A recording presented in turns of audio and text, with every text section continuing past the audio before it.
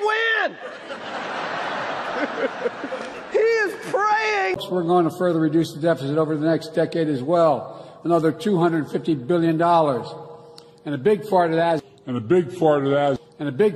is because corporations are finally going to pay a staggering minimum.